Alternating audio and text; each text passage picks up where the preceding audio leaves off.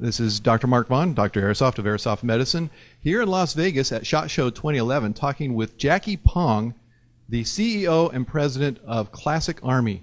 Thank you for granting us this interview. Yeah, you're welcome. Classic Army, as I understand it, has been pretty much Classic Army for years.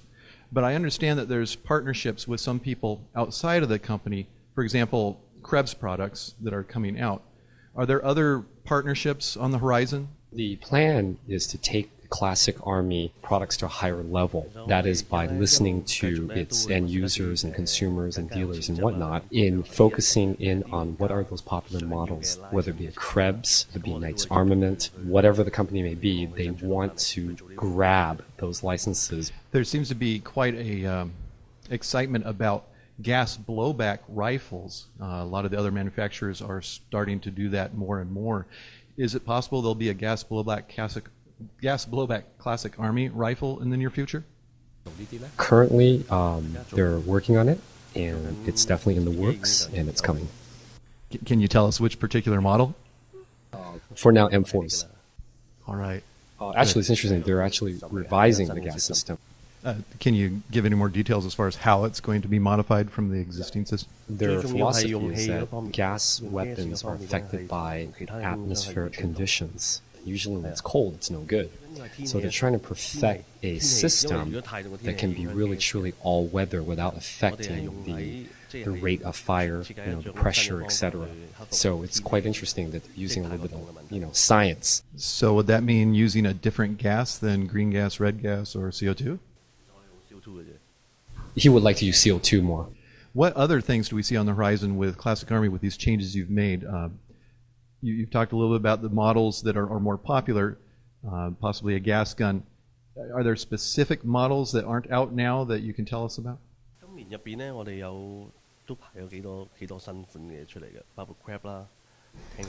He's looking at obviously the Krebs models. They have an eye on Knights. They're working on an LMG. They're looking at the future M110, and also they want to do a gas PDW. Anything new as far as pistols?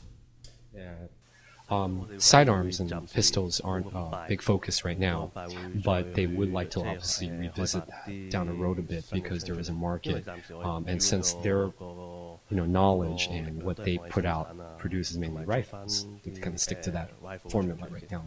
Is Classic Army doing anything as far as a campaign or a goal of increasing the safety of airsoft? The airsoft sport is a leisure sport, and it should be considered a sport that could be had for younger kids, older adults, but the issue of safety remains the same. No matter how old you are, you can still get hurt if improperly used. So at a manufacturer level, they're trying to look at bringing that also towards the distributor to help obviously support this issue of safety, so that it could be, for example, we could do a video on the Classic Army site about safe play, safe handling. And the idea is to promote the airsoft gun as a true leisure product.